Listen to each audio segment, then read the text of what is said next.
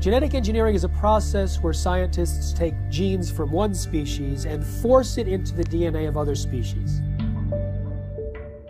Every single independent study conducted on the impact of genetically modified food shows that it damages organs, it causes infertility, it causes immune system failure, it causes holes in the GI tract, it causes multiple organ system failure. The whole concept of genetically modified organisms is throwing a monkey wrench in the life on this planet.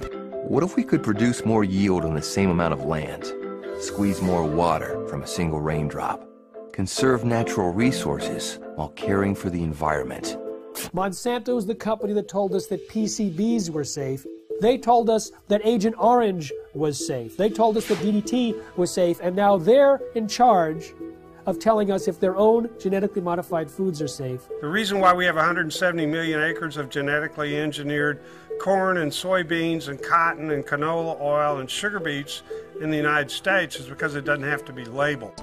The first genetically modified animal, a salmon, may soon be approved for human consumption. Both these fish are 18 months old, but the larger genetically engineered Aqua Advantage salmon grows twice as fast as the regular salmon. There has not been sufficient animal health testing, human health testing, or environmental impact testing of these new transgenic fish. Basically, they've taken agriculture and built an industrial model which doesn't fit nature.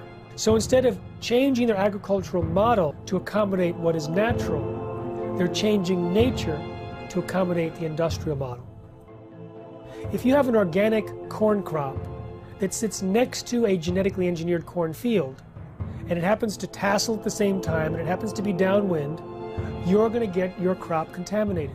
The rest of the food supply is contaminated. Then the genie is out of the bottle, and it's maybe physically impossible to turn the situation around. In the genetic engineering revolution, these seeds are now patented property of one corporation called Monsanto. The pharmaceutical industry has no interest in having you well because they don't make any money if you're well. And the pharmaceutical industry is the biotech industry. Some people think that GMO really means God move over. We are heading downhill at a rapid rate of speed toward our own extinction. The use of GM in agriculture is a risk that is simply not worth taking.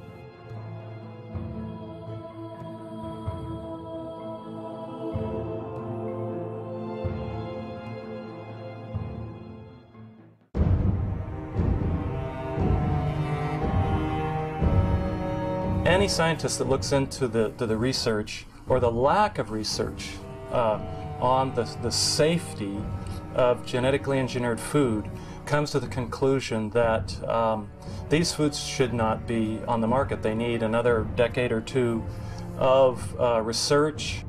Monsanto is the company that told us that PCBs were safe. They were convicted of actually poisoning people in their town next to the PCB factory and fined $700 million. They told us that Agent Orange was safe. They told us that DDT was safe, and now they're in charge of telling us if their own genetically modified foods are safe.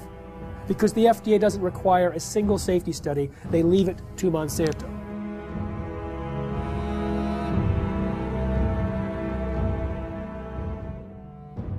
I know Monsanto, as one of the officials of the organization said, we're here to make money. And that's not just Monsanto, that's a lot of food industries. Their job is to make money for the investor. Unfortunately, that becomes the highest priority thought in their minds. Make money, make money, make money. They're not actually making products to make health, they're making money. And so they tend to overlook the health consequences. I think that is a ridiculous sort of approach to the problem. There should be some responsibility being assumed by the producer that when they're producing food, they have a reasonably good assurance that it's a good quality product. That should be the highest priority thing. And then if they can make money with that, fine and dandy. But unfortunately, it's usually the other way around. People in this sort of business are looking for opportunities to make money first priority. And then in this case, maybe letting somebody else worry about the health consequences, maybe even the public. And I think we have it upside down. That is simply upside down. Why did the FDA abdicate their responsibility to protect us? The White House had instructed the FDA to promote biotechnology under the first Bush administration. And so the FDA created a new position for Michael Taylor, Monsanto's former attorney. So Michael Taylor was in charge of policy at the FDA when this GMO policy was created, and then he became Monsanto's vice president, and under the Obama administration was put back in the FDA as the U.S. food safety czar.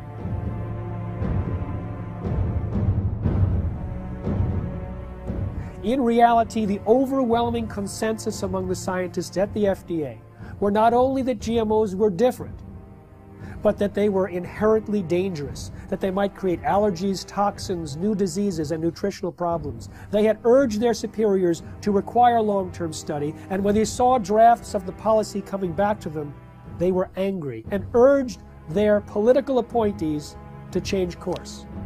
But Michael Taylor and the political appointees ignored the science, ignored the scientists, denied the existence of their concerns, and set forth a policy that allowed GMOs to be put on the market in a way that creates unprecedented risk for human beings and the environment.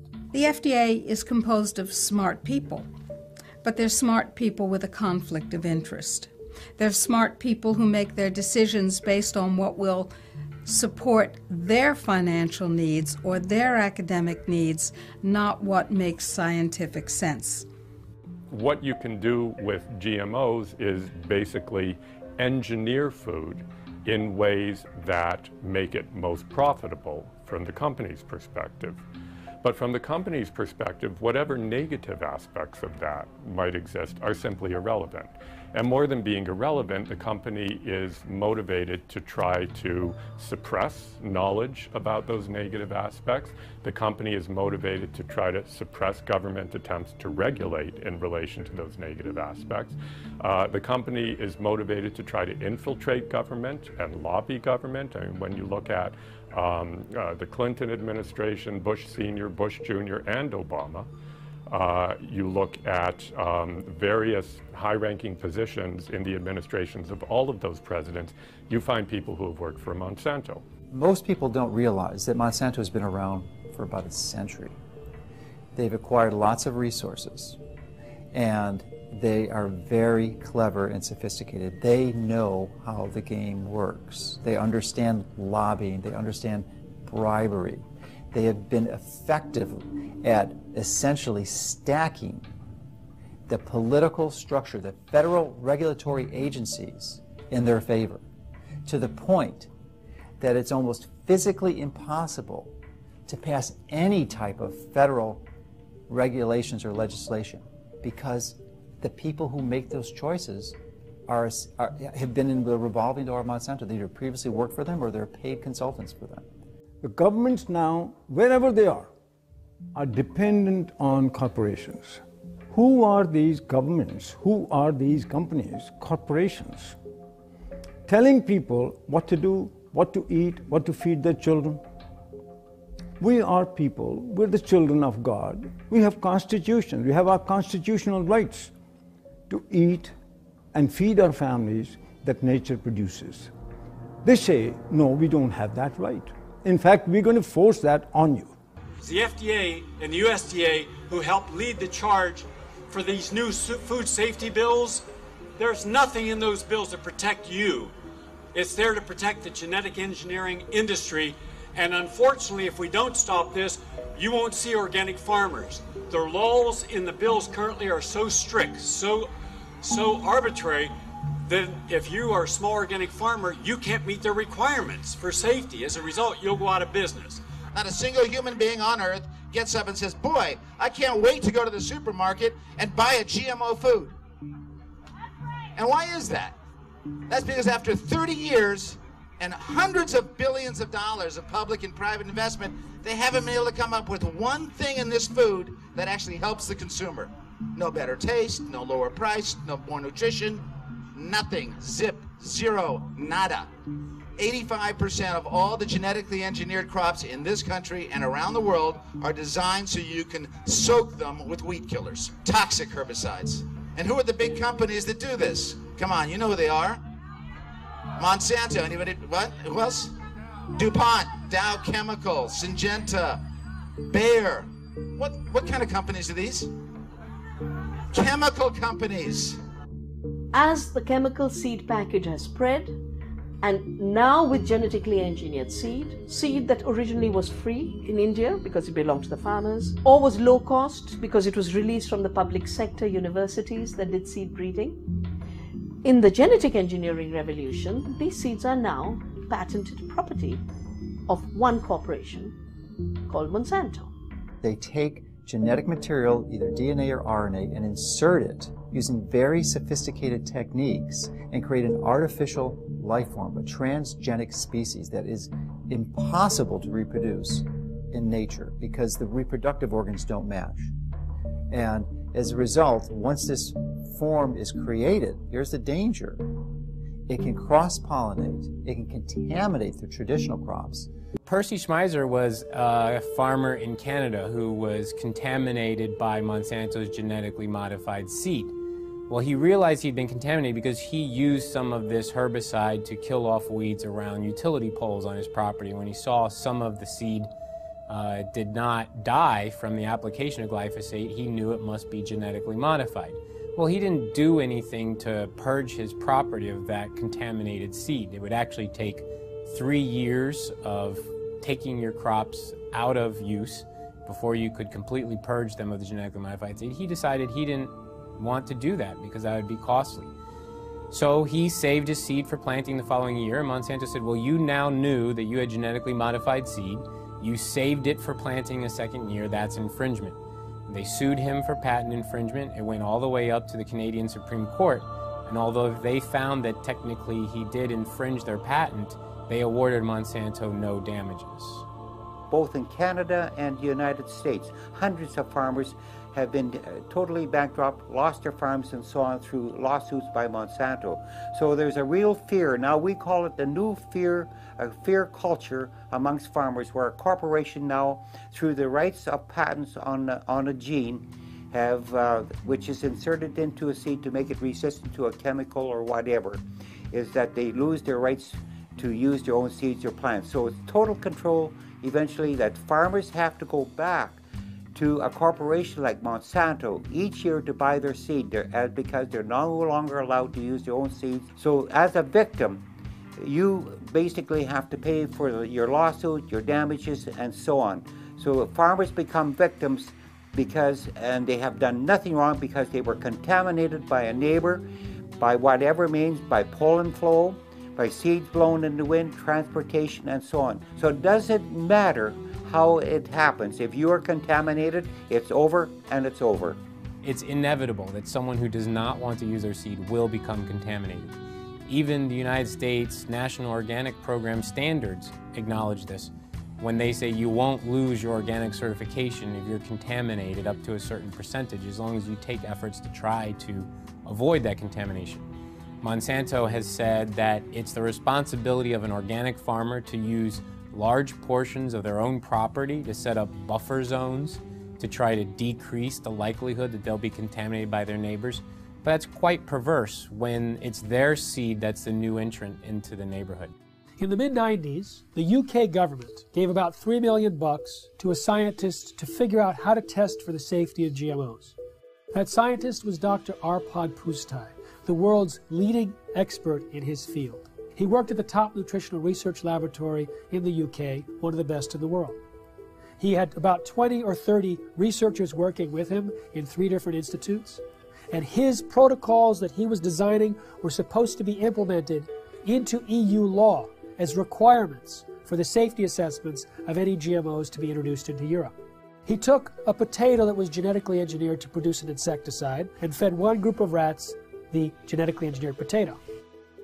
He fed another group of rats natural potatoes, and a third group of rats natural potatoes, plus their meal was spiked with the same insecticide that the GM potato was engineered to produce.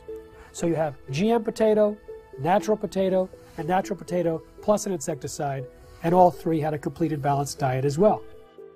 We measured all sorts of things, growth, for example, how these young animals were growing, what happened to their inside, and what happened to their immune system. And it became clear that the GM had a slower growth.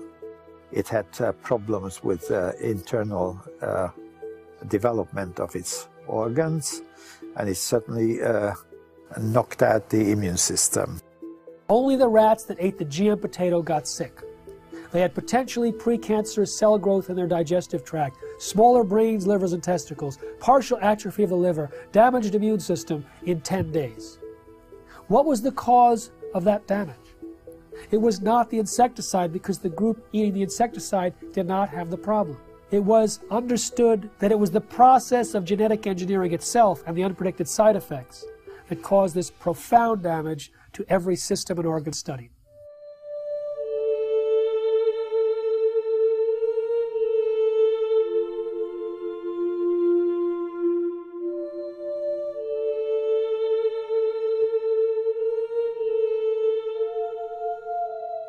He shared his concerns about GMOs and was a hero for about 2 days at his prestigious institute. The press was going wild. Here was a main scientist who was saying that we should not treat the people as guinea pigs, and that he personally wouldn't eat GMOs from what he understood. The director of his institute received 2 phone calls from the UK Prime Minister's office. The next day, Dr. Arpad Pusztai was fired from his job after 35 years, silenced with threats of a lawsuit. His team was disbanded. They never implemented the protocols. Instead, a campaign was launched to destroy his reputation in order to promote and protect the reputation of biotechnology. We do have all the methods available for testing the safety of GM crops. It will be unforgiven by humanity.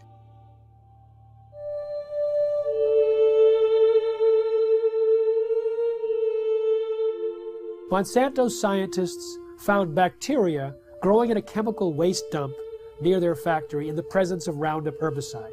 Now, Roundup normally kills bacteria. This bacteria would survive, and they said, great, let's put it in the food supply. So they took the gene from the bacterium that allowed it to survive the Roundup and put it into soybeans. And now those Roundup-ready soybeans can be sprayed with Roundup herbicide, and they don't die, just all of the other plant biodiversity in the ground dies. The active ingredient in Roundup is called glyphosate. Glyphosate was patented in 1964, not as an herbicide, but as a broad-spectrum chelator. It hugs a lot of different minerals that are needed and does not allow the plants to access them. It also destroys some beneficial microorganisms in the soil, which normally provide nutrients to the plant. It also promotes pathogenic organisms in the soil, which then overrun the plant. And so it creates weaker plants, stronger disease, and the disease does the killing. Now, what do the livestock in the United States eat? They eat largely Roundup-ready crops. Roundup-ready soy, corn, cottonseed, canola mash, sugar beet pulp, and soon alfalfa. So a huge percentage of their food intake is Roundup-ready crops. Now remember, Roundup pulls the nutrients out of the crop. It makes them unavailable. So now we have millions of livestock eating nutrient-deficient food. And what do we eat? We eat plants and we eat animals and take their milk. So it turns out it's a perfect storm now, not just for plant disease, but for animal and human disease. When 44,000 secret FDA memos were made public from a lawsuit about the subject of genetic engineering, the director of the Center for Veterinary Medicine made it absolutely clear that GMOs in animal feed had a unique danger. Toxins can bioaccumulate in animals and in their milk. And so if there were toxins in genetically modified feed, then we might have higher levels of those toxins in the animals that eat the feed or in their milk or other products from those animals.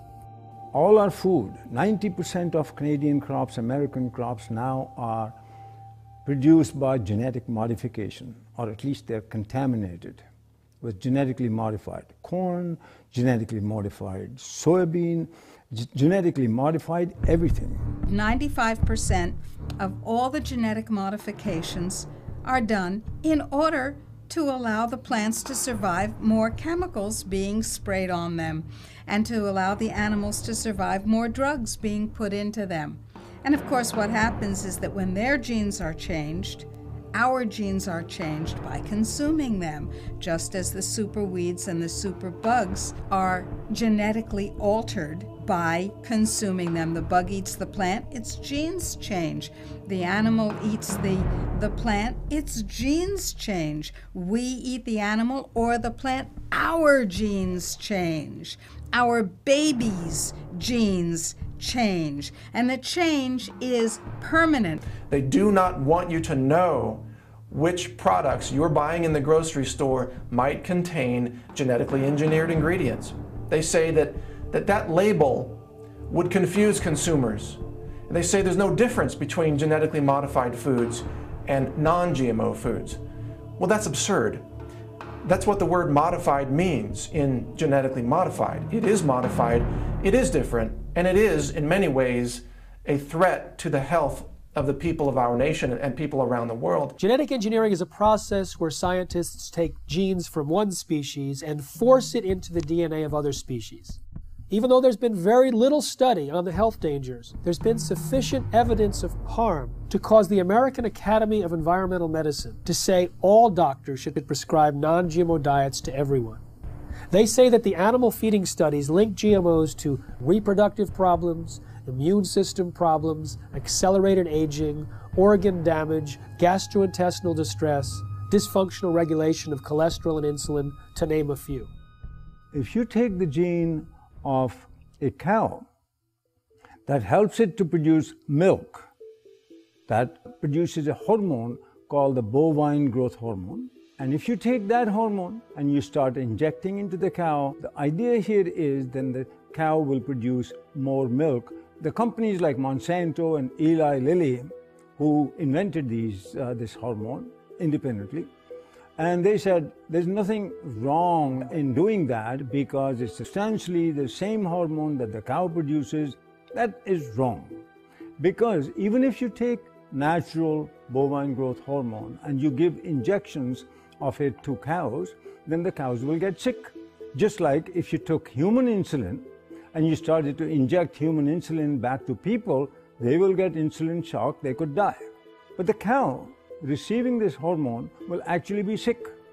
It'll have pus in its milk because it's producing too much milk. The teat canal of the cows will get infected.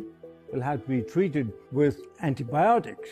When the Canadians were evaluating bovine growth hormone, the senior scientists there testified before the Senate that Monsanto had offered them a bribe of $1 to $2 million to approve RBGH without further study.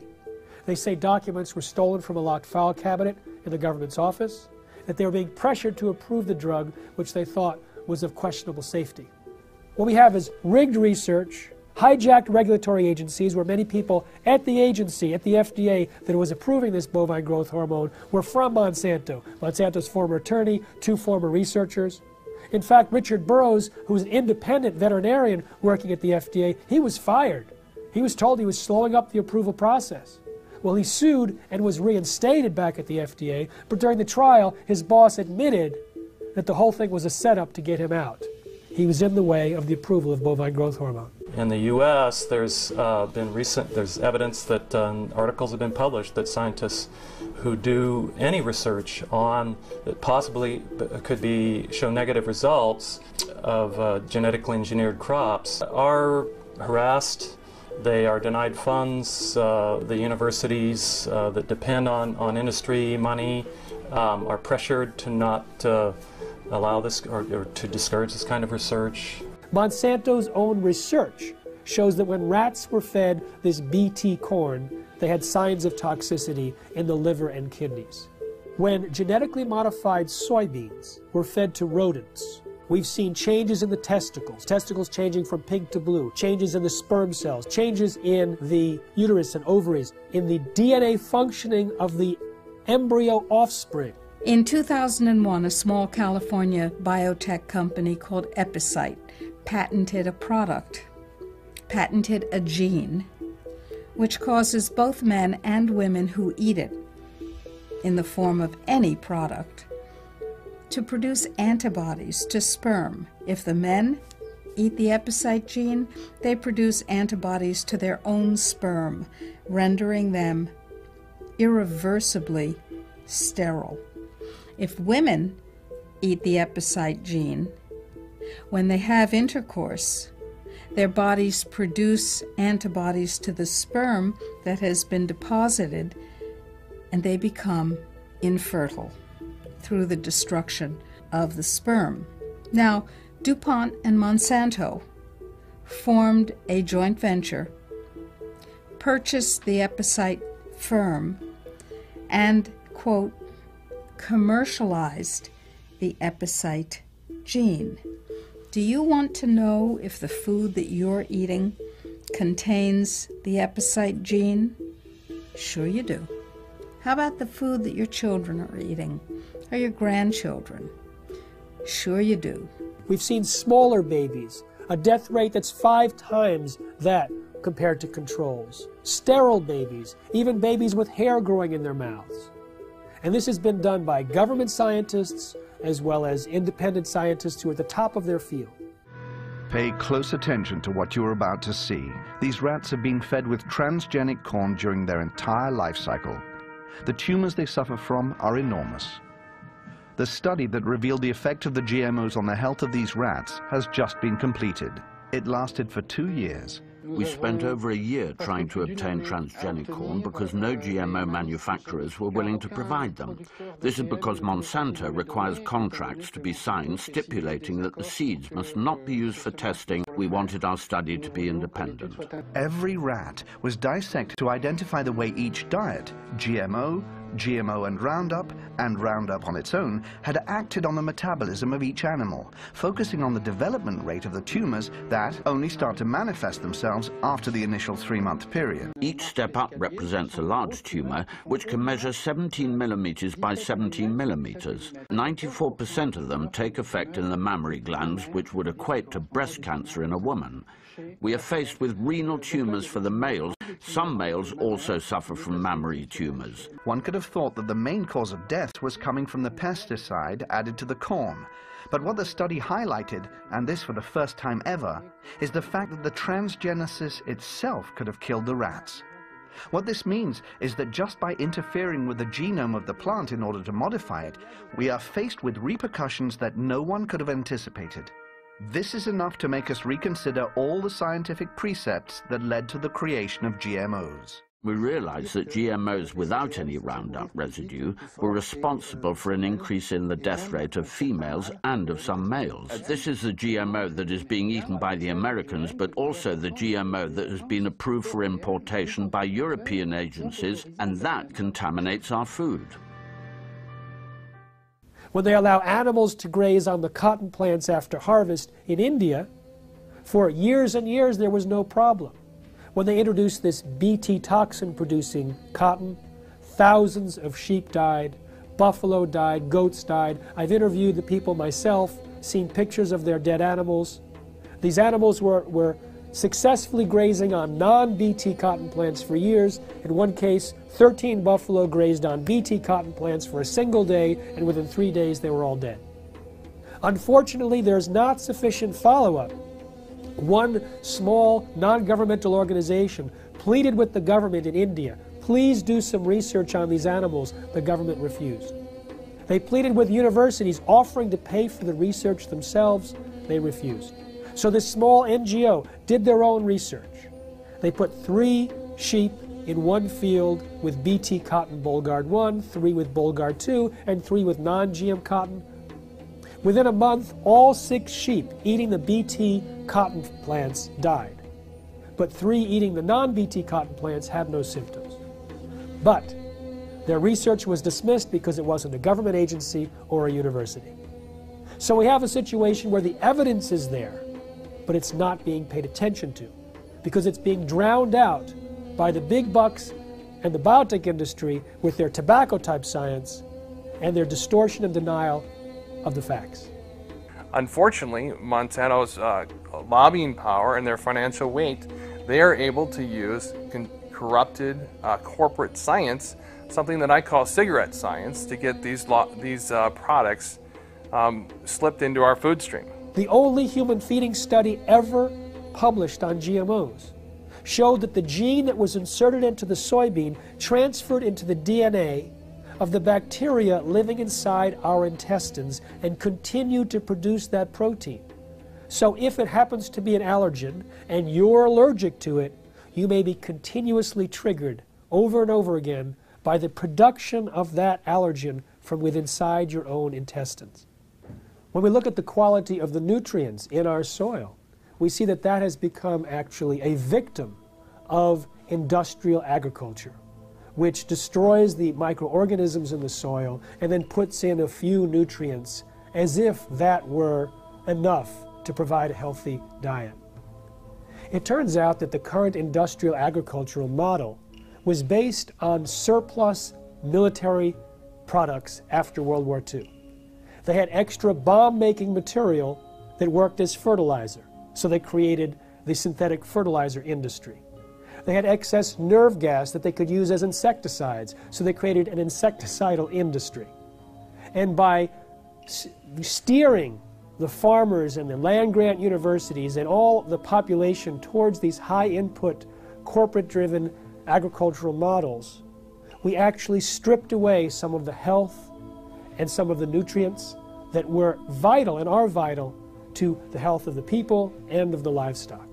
The plant's ability to absorb nutrients out of the soil is restricted with GMO seeds and plants. And that's why the nutritional value is going down, and that has become a very big concern. And there's a very big concern that many of our foods that we eat, nutritional value contents have to be rechecked because it has changed. It alters the structure of a plant when you put a GMO gene into a plant. So you no longer have the same type of plant, and you've changed the makeup. Monsanto is the only company I know of that doesn't want you to know you're buying something that has their technology inside it. You know, cell phones, computers, automobiles, everything else we purchase, clothing, is branded because everyone wants to know, they want consumers to know that their product is inside whatever you're purchasing. But Monsanto wants that to be a secret. If you go and purchase any of their bags of seed and you look at the back, there's a big, huge box with a big stop sign. And when I first saw this, I thought that meant stop, this seed is dangerous. Don't swallow it, wash your hands after you've touched it. No, all those health warnings are lower down the bag in smaller font.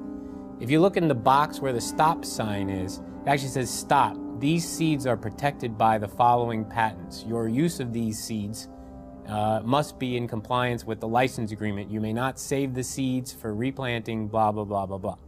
So they object to labeling of food that consumers buy, but they have no problem with labeling their own product with all of their patent numbers. So there's some things that they want the public to know and other things that they don't. Traditionally, the proponents of genetic engineering have stated that there's relatively no risk or essentially no difference between genetically engineered plants and products and conventionally raised products. Well, new studies dispute this quite widely. There was a study done last year in the Journal of Reproductive Toxicology that showed that over 93% of genetically engineered toxins were found in the blood of pregnant women and 80% in the fetuses. So this potent crop toxin is being transferred into the population. Genetically modified soybeans has as much as 7 times the amount of a known allergen compared to non-GM when the two are cooked.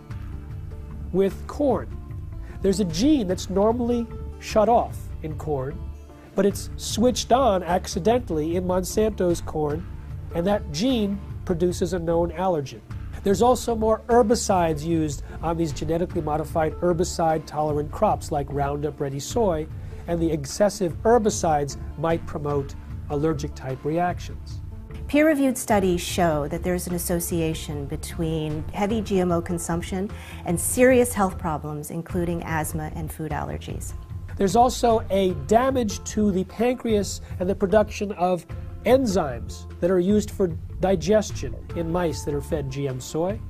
If we take longer to digest proteins, then that means eating genetically modified soy might cause us to be reactive to a wide variety of foods, not just to GM soy. The real risk here, the real concern is that these threats to the food supply are validated. And there is, the GE crops are the predominant crops, and they've contaminated the rest of the food supply. Then the genie is out of the bottle, and it's maybe physically impossible to turn the situation around.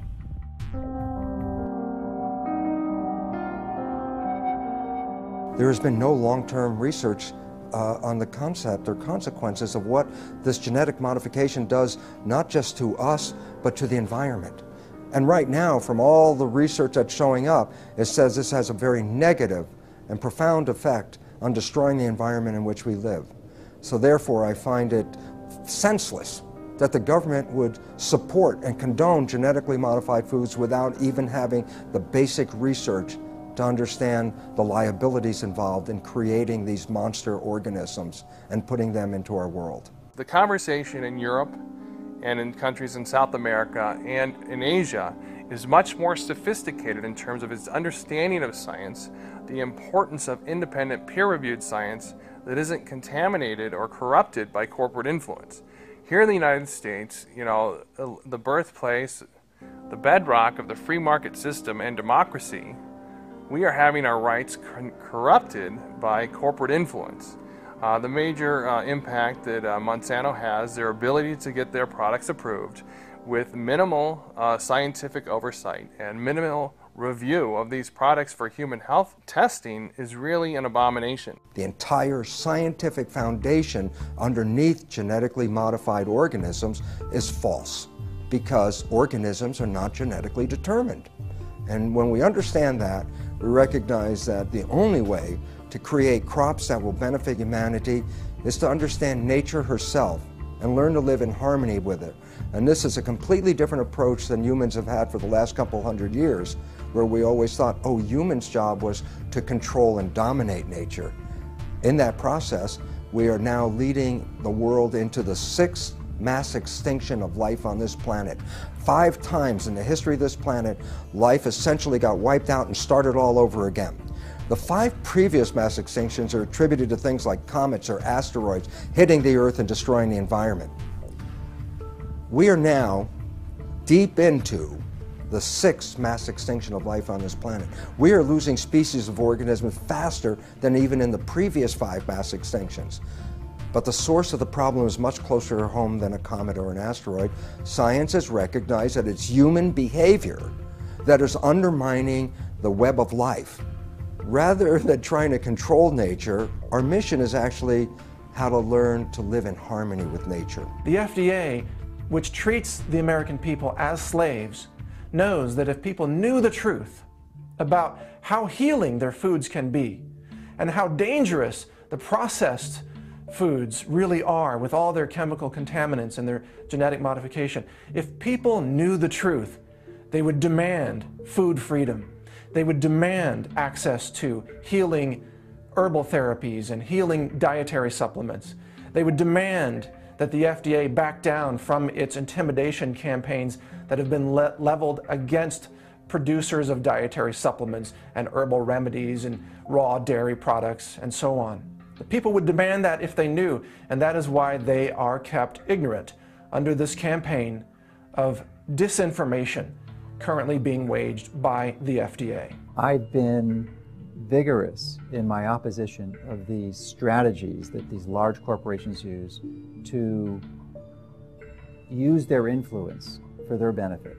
And as a result of my positions, I'm frequently criticized by their own local networks, the skeptic networks and such.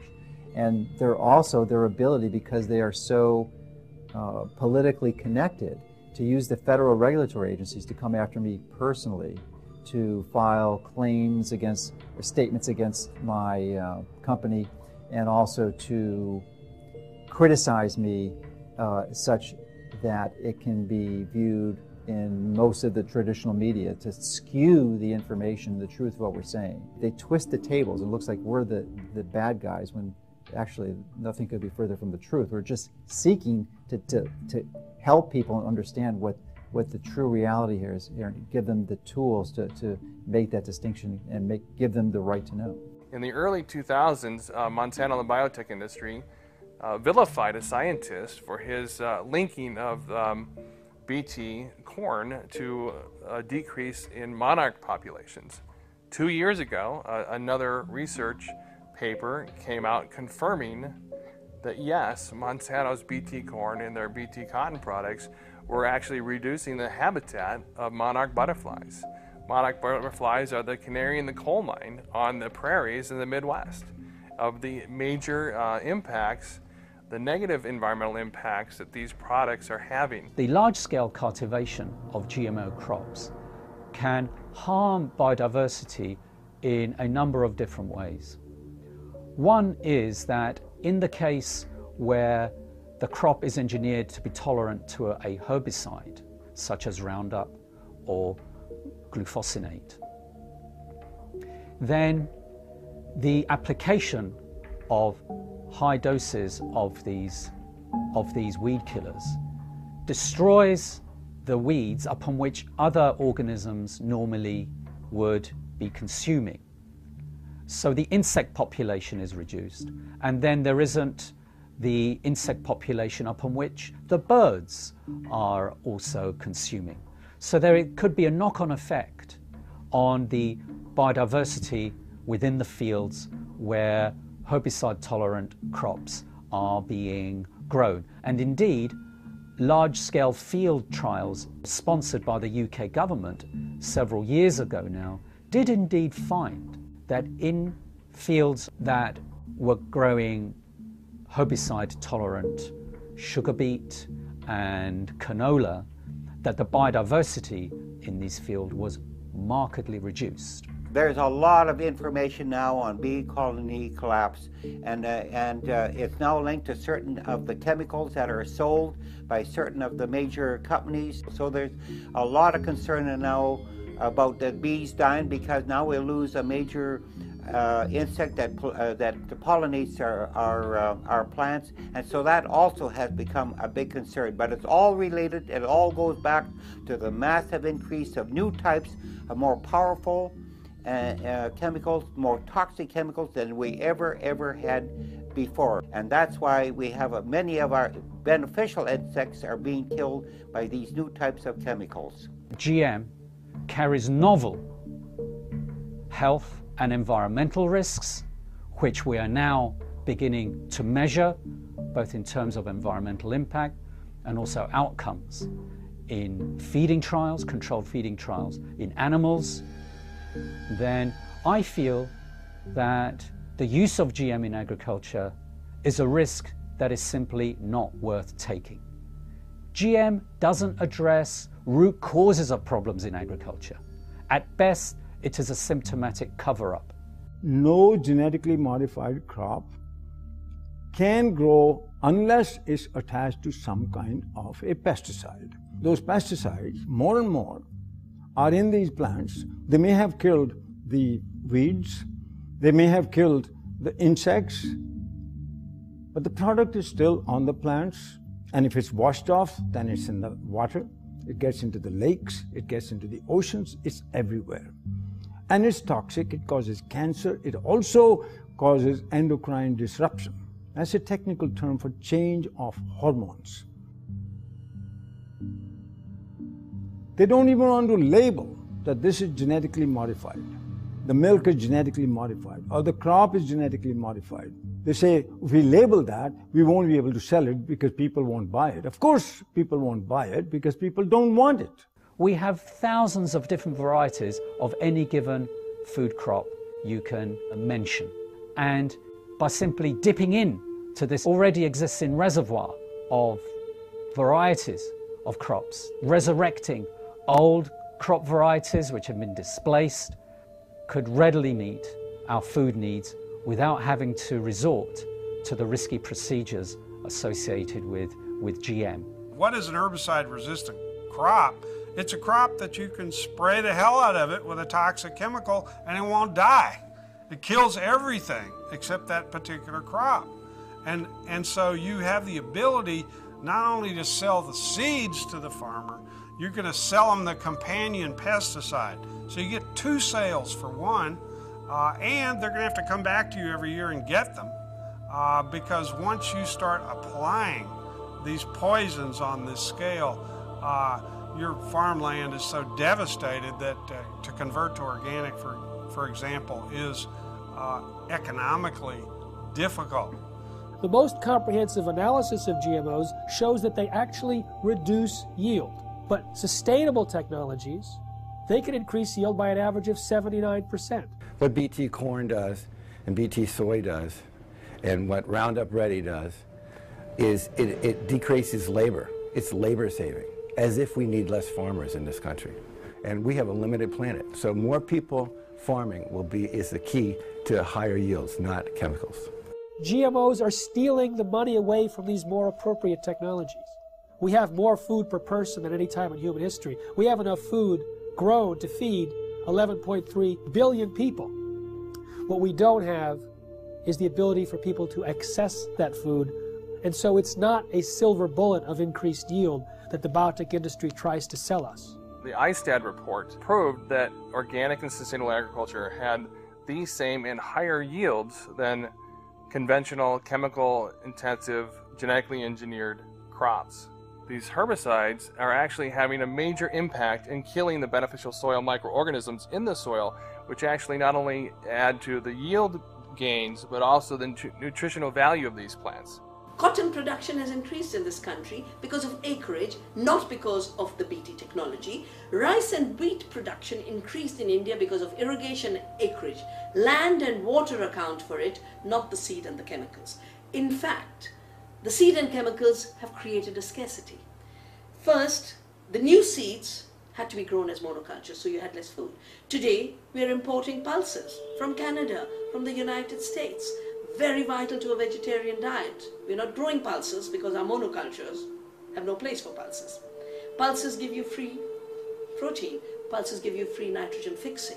All of that was wiped out. Oilseeds, farm trees, agroforestry. The water use of this so-called Green Revolution was 10 times more compared to equivalent farming systems. One huge problem with the GMOs is that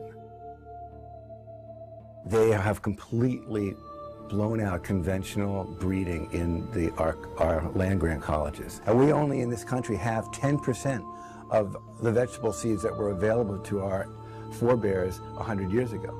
Our seed stock is going down the toilet, and we can't even use our land-grant colleges to breed in a standard way because there's no money for it. And that is a huge, huge, huge threat to the future of agriculture, to lose the skill of breeding standard, which is in fact what all that food you see on your grocery shelves, all those vegetables came from thousands of years of farmers sharing their seeds. As a result of the loss of beneficial soil microorganisms, not only have the yields gone down, but there has been a dramatic increase in the rise of crop diseases, which are infecting corn and soybeans in the U.S. We're sacrificing, our soil just because it's an easier way to farm, and trying to convince ourselves it's more economical, but it's not. I'm seeing neighbors' fields who've been doing this stuff for 15 plus years. They can't get rid of a lot of weeds now. These weeds are getting resistant to the glyphosate herbicide, so farmers are upping rates, more herbicide. But then all of a sudden that's not doing it anymore, so you have to switch herbicides. So now the soil is just more and more full of poison. So there's going to be more sickness in that field. It's going to be more susceptible to diseases, insects. We won't make it through drought periods as long. The same crops side by side, right across from each other. The natural plants are going to make more over time. And you have a soil that you continue to poison, nature's going to win. In 2006, Cornell University released a study on soil degradation that stated by the year 2050 that 30% of the land that's already cultivated will be unfarmable. Now, the thing about Roundup and glyphosate is that it stays in the soil for months or years. and it continues to cause the reduction of available nutrients and the promotion of these diseases. And so people like Dr. Huber, Dr. Don Huber from Purdue University, have identified more than 40 plant diseases that are on the rise in the U.S. because of the overuse of Roundup and other glyphosate-based herbicides. Now, it pulls these nutrients out of the food supply for months or years. According to Reuters, in 2007, there was about 184 million pounds of glyphosate herbicide used in the United States. Now, that's one of many, many years, hundreds of millions of pounds, which means hundreds of millions of pounds of nutrients have been tied up and taken out of the food supply. When we have a company like Monsanto that says, I don't care what nature says, I'll create the crops that I want, and we look at what happens, we see another step, another process in our own demise. This is a very powerful enemy, a classic David versus Goliath challenge. And there's the only way we have any approach, any possibility of ever winning this thing is if we work together as a cohesive group. The whole concept of genetically modified organisms is throwing a monkey wrench in the life on this planet. And until we change that, we are heading downhill at a rapid rate of speed toward our own extinction.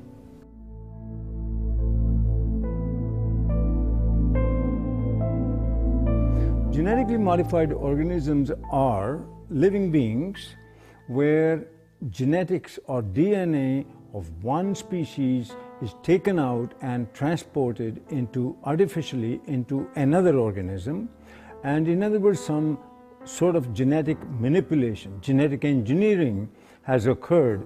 Nature, God if you like, does not permit that.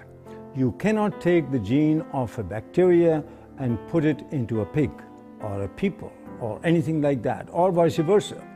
They've put spider genes into goats in the hopes that they can milk the goat to get spiderweb protein to make bulletproof vests. They've put cow genes into pigs and made cowhides on those pigs. They had what was called an enviropig, a pig that would have manure that was less toxic. They can create these featherless chickens to kind of better live in these tight battery cages, these small barren wire enclosures extending down long rows and often windowless sheds. Can be 1 million birds in a single shed. How do you do that? Well, without them overheating, where you have this mass ventilation fans. But another way, you just take off their feathers. There's a genetically modified salmon that was created by Canadian researchers that was tested up in Canada. They put these frankenfish into tanks and they fed them sufficient food and there was no problem. When they reduced the amount of food, the frankenfish freaked. They started killing and eating their neighbors.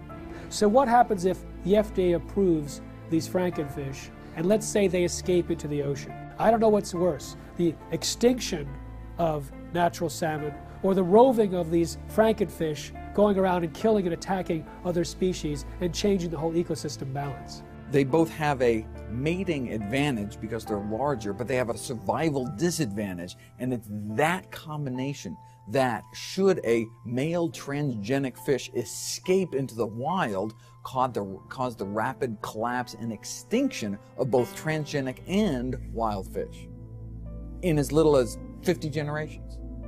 Scientists take genes from one species and force it into the DNA of other species. Now, the process itself creates massive collateral damage in the plant or animal, but they don't test for those changes and the side effects before they introduce, say, the crop into our food supply.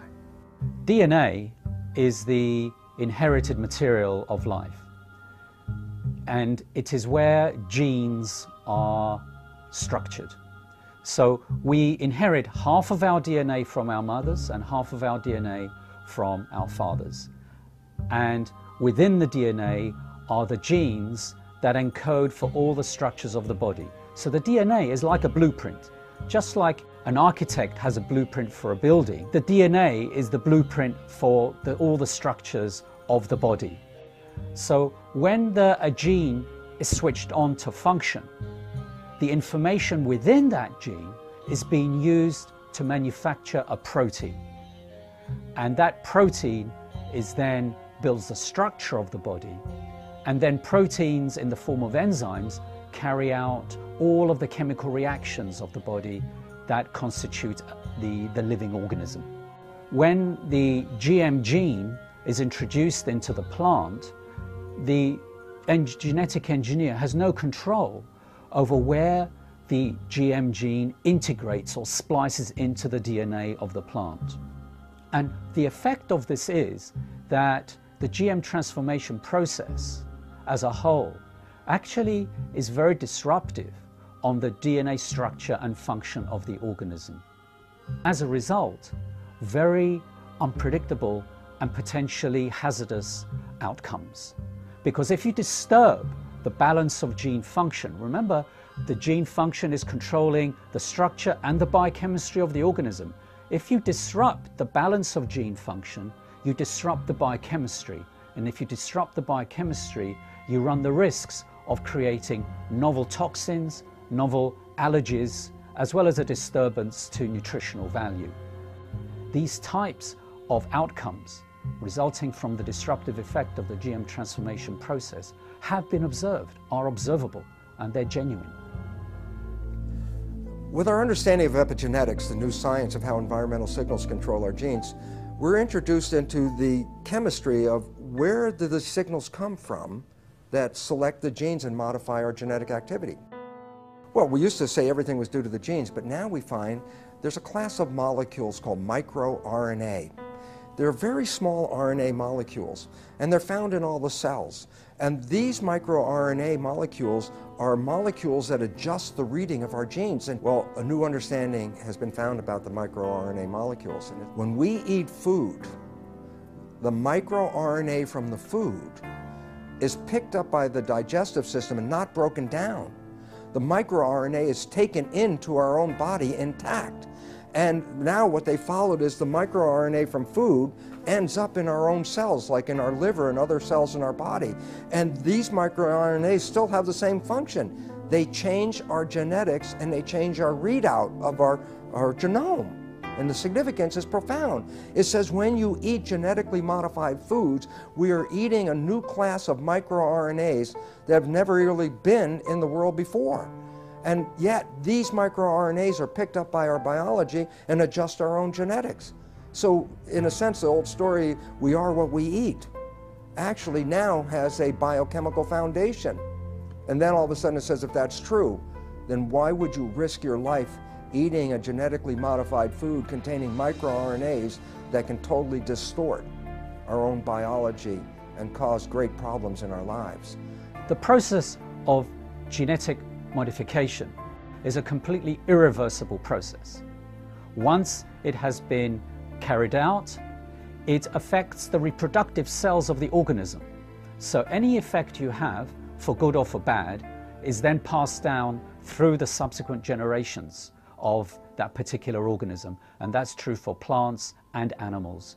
Indeed, for any genetically modified organism. And this now has to be understood because when we eat genetically modified foods, not only does it affect our own cells like that, but we also know that the bacteria in our gut that are required for our survival, we need these bacteria. The bacteria also pick up the genetic engineered genes. And we modified the gut bacteria. And you say, well, why is that relevant? Well, not only do we need the gut bacteria for our survival, but the gut bacteria change our genetics. Information from the bacteria is picked up by the digestive cells and adjusts the digestive system cells to be compatible with the bacteria in our gut. There is a dialogue and a communication. If you alter the genetics of the gut bacteria, by definition, you've completely altered the development and genetics of our own cells. Way back in the 70s, they developed this grand vision of being able to splice in high yield and drought resistance and all sorts of, pest resistance, and they dreamt of patenting those genes and having proprietary ownership of these genes. And during the 80s, that indeed came about from a number of court decisions. They believed they could make billions of dollars from these proprietary gene transfers to make food do certain things or crops do certain things. When the evidence came out that there were fundamental flaws in the genetics, they just did not want to know. They didn't want to do the research into these issues of food safety. and they went ahead with their development, yet they weren't doing the basic research. You see, GMOs are the product of an infant science. And now we are feeding that product to the entire population. And it's known to create unpredicted side effects, and no one is testing to see if the rise in all these diseases since GMOs were introduced in the mid-90s is caused or promoted by these GMOs. If Monsanto's patent on a gene, if that patented gene gets into any, and I'll use the term, higher life form. So what does that mean? Birds, bees, animals, and the question I have to ask, what about human life?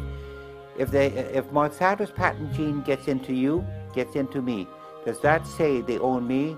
Do they own you? These are all questions that are that the courts and our governments will have to address. How far does the patents on genes on life go? There have been over 140 lawsuits filed by Monsanto against farmers, including against those farmers who wanted nothing to do with Monsanto's genetically modified seed. When you ask Monsanto whether genetically modified seed is natural, they have two answers, yes and no. And it depends on which side of Washington, D.C. they're talking. If they're at the FDA or the USDA, they say genetically modified seed is absolutely no different than natural food. It doesn't need to be tested, doesn't need to be labeled. The public doesn't need to know if their food's been genetically modified because it's no different. Then when they're on the other side of Washington, D.C. at the patent office, and the patent office is saying, well, you don't deserve a patent because your seed is no different than natural food.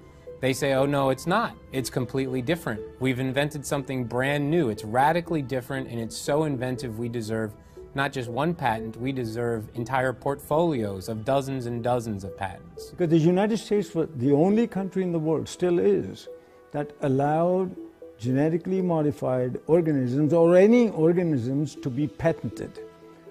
Up until then, living organisms or their products could not be patented. So the patent for insulin, genetically modified insulin produced in the E. coli bacteria, was given to Eli Lilly. Monsanto got it for RBGH, the bovine growth hormone. I have a book called Corrupt to the Core.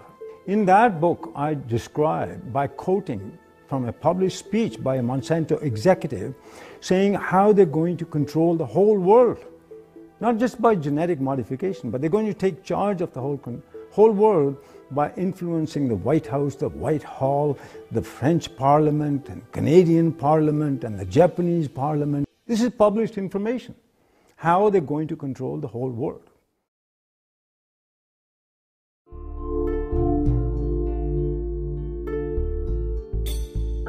American people are beginning to become more aware and wake up to the fact that their government has been corrupted by corporations and the food that they're feeding themselves has possibly serious human health risks. In the European Union, where labeling is required, there's almost no genetically engineered food on store shelves in restaurants. There's almost none of it planted. Today, more than 50 countries around the world allow labeling of genetically engineered foods.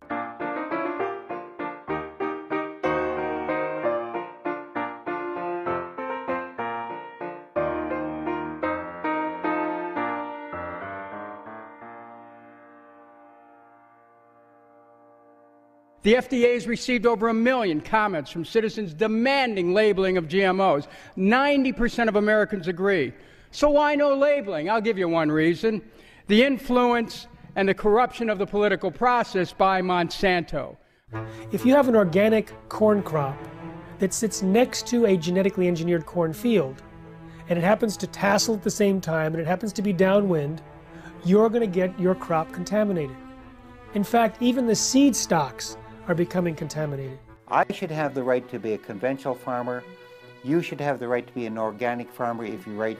But if we have GMO farmers, you no longer, remember this, you no longer can have an organic farmer, you can no longer be a conventional farmer. You'll become a GMO farmer whether you like it or not. An expert in air pollution calculated how far corn pollen could travel in 24 hours, which is the maximum time that it can remain viable to cross-pollinate. It could travel under certain weather conditions over 500 miles. They want the public to sit down and not think about what happened before this piece of meat got on my plate. What happened before this glass of milk sat on the table? We have an ethical responsibility, I believe, not just to other humans and to the future generations.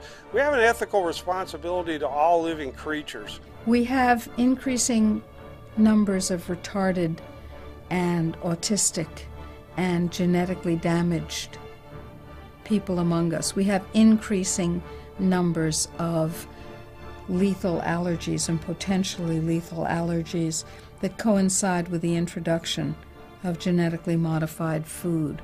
We have increasing amounts of autoimmune problems. We have increasing amounts of pretty much everything. The pharmaceutical industry has no interest in having you well because they don't make any money if you're well. And the pharmaceutical industry is the biotech industry, and it is the agrochemical industry. Thousands of doctors are now prescribing non-GMO diets to every patient. In fact, the American Academy of Environmental Medicine urges all doctors to do so. They evaluated the animal feeding studies and said that there's a causal relationship between GM feed and disorders, and they urged the government to put a moratorium in place on GMOs, and of course they're for labeling. My God, we are the sickest of the major countries in the world, and we're also becoming the dumbest of the major countries in the world. And the significance about that is, what a coincidence. This is the motivation of a government, and this is exactly where we are. A country like the United States has 20% of its GDP spent on healthcare costs, on trying to cure chronic disease. We're giving vaccines in children. We're giving all these other drugs, bad food, pesticides, hormones, everything getting into the system in animals and people. This is going to drive countries bankrupt. We're talking about people whose lives are either terminated through preventable diseases which were not prevented through the toxification of their bodies by toxic food. Total population of the world is about 7 billion now. They're saying by 2050, the population will grow to approximately 9 billion. And these companies and the governments all over the world are saying the amount of food in the world will have to be increased to twice the amount. Biotech industry is promising to feed the world with crops that'll have higher yields, even though it's not the amount of food right now that's the critical issue, it's access to the food. And access to the food is largely an economic issue. There's no shortage of food. This is purely due to corruption, because corrupt people in power, won't let poor people have their share. Now, since GMOs were introduced, there has been a dramatic increase in infertility in the United States. But there's significant evidence both in laboratory animal feeding studies as well as livestock experience to point a finger at Roundup-ready crops as a potential cause. The newest information of a study just published a week ago shows that these toxins in the food have actually been associated with an increased intensity of obesity, and this is found in salmon and rats. And there are other suggestions that they produce long-term imbalances in fertility rates, in hormonal levels, and immune function, and the ability to digest foods. Big agricultural and chemical companies don't want to label GMOs. What these corporations say is that labeling GMOs will increase our food bills. What I say is if they're so concerned about our bills, then they need to focus on a bigger price tag, and that's our healthcare costs. And we're not just talking about the cost of medications here. How about the cost of missed work and lost productivity when parents have to rush their child to the emergency room or to a doctor's office? And for the children, how about the missed school and summer camp? We're talking about the emotional and societal cost played out over and over again, hundreds of thousands and millions of times over. So these companies that are promising us to have abundant food, bring prosperity, they're lying. and the governments are with them? I think if you really want to know the true story about what corporations are doing in our society, about the various harms and dangers that they present, you can't rely on mainstream media. You have to go deeper and you have to go further. That's going to be a very important piece in us moving forward. The fact that we do have those sources of investigation that are not beholden to corporations or corporate media, and that we do have a mechanism in the internet for disseminating them broadly. We have this sort of common enemy that has allowed the profession, the healthcare professionals and the journalists and a whole variety of individuals and media sources who you wouldn't think would be aligned, and typically many of us have disagreements on certain issues, but we've all come together to realize that this is a very powerful enemy, a classic David versus Goliath challenge. And there's the only way we have any approach, any possibility of ever winning this thing is if we work together as a cohesive group. So what you see is Monsanto genetically contaminating crops, monopolizing seed and destroying biodiversity, turning farmers into serfs through this indebtedness, corrupting government, undermining law and regulatory process, and worst of all, polluting scientific knowledge. They're polluting genetically, they're polluting politically, and they're polluting epistemically. They're even stealing our minds. Through the food we eat, through the television and programming and the news media we receive, that information alone constitute what you might call the nocebo information. That negative information about the world is causing us to become sick. The food we eat exacerbates that same problem. We are living in a situation where we must take back our own power. They can surround the Congress, they can surround the congressional offices back in their district, they can surround the Monsantos and the city groups, and that's what they got to realize, that that's the first stage, because people showing up and massing together with agendas and with good artwork and signs and music scares the hell out of these politicians and their corporate masters. Let's use the power of government to support what we want, which is to have choices. Stand up that you should have the right, a human right to grow the foods and crops that you want. Americans have a right to know if their food is genetically engineered.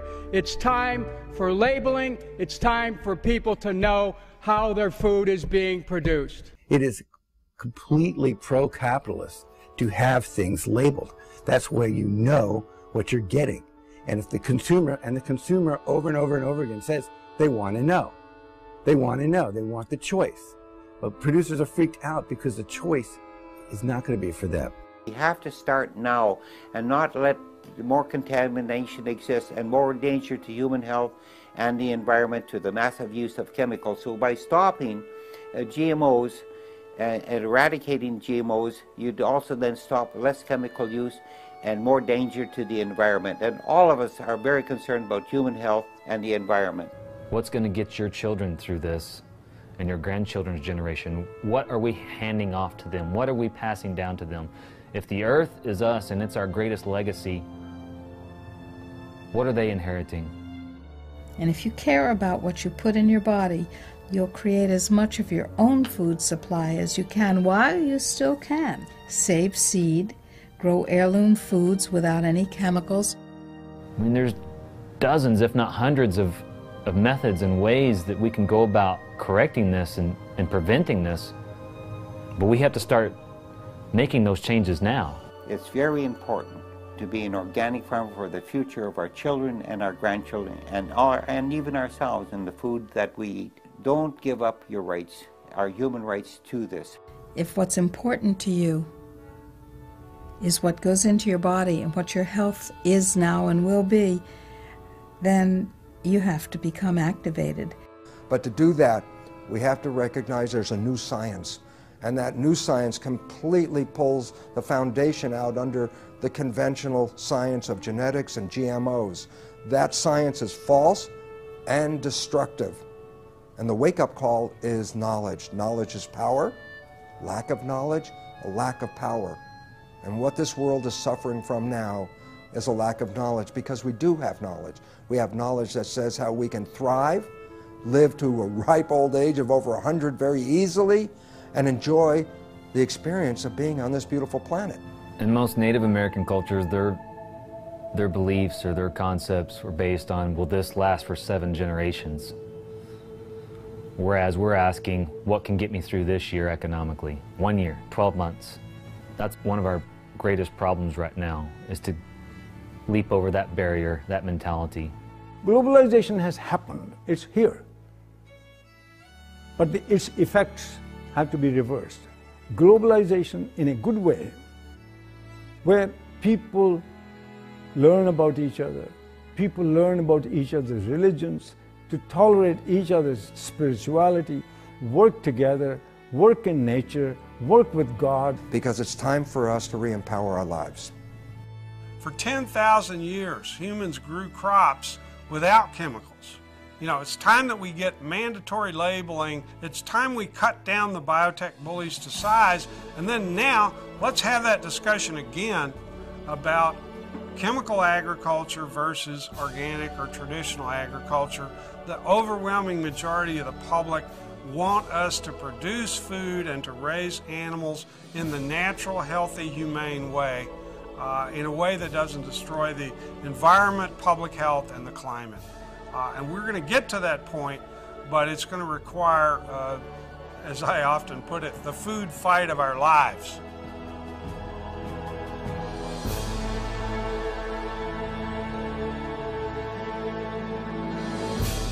I'm looking at the food that's in the grocery store. They say it's safe, everybody eat more. On second thought, I don't really know if it's made with those GMOs. So I'm looking for the non-GMO label. Before I bring it home, I put it on the table. I want to know if it's verified, so I don't harm myself with genetically modified. They don't want you to know. Poison they grow.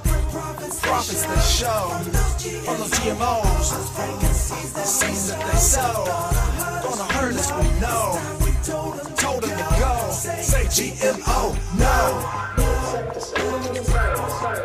Hey, look, I don't want to eat poison. I don't want gene mutations at my dinner reservations. It's a food abomination.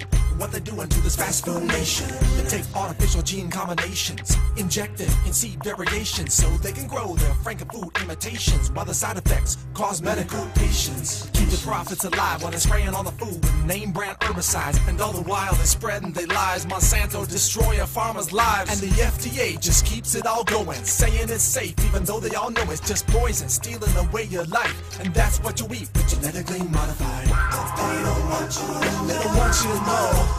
Poison they grow. Profits they show. GMO, no. Seeds that they sow. Gonna hurt us, we know. Told them to go. Say GMO, no. FDA scientists said that GMOs might create allergies, toxins, new diseases, and nutritional problems. Allergies, toxins, toxins. And they said, no testing necessary. No testing necessary. GMO safety, that's a corporate myth. If you don't believe me, listen to Jeffrey Smith. He's the man with the plan, gonna do what he can to help us all get those GMOs banned. But we need you to lend a hand, take a stand against this food stand. It's a mission for the health condition worldwide, cause we don't wanna live genetically modified. No testing necessary. No insecticide. Living inside us. No testing necessary. No insecticide. Living inside us. Don't eat food unless you know what's in it. Don't believe the propaganda, the press will spin it. Affects everybody, we all up in it. Stand up to Monsanto, tell him, oh no you didn't. Reject frankenfoods in the store. Demand honest labels so we can be informed. We have a natural right to know what we buying. Just say no to GMO before our farms start dying. Just say no to GMO. These corporate crooks are lying. Just say no to GMO. This time we're not complying. Just say no to GMO. We just not buying it. Just say no to GMO. No testing necessary. No insecticide. Just say no to GMO.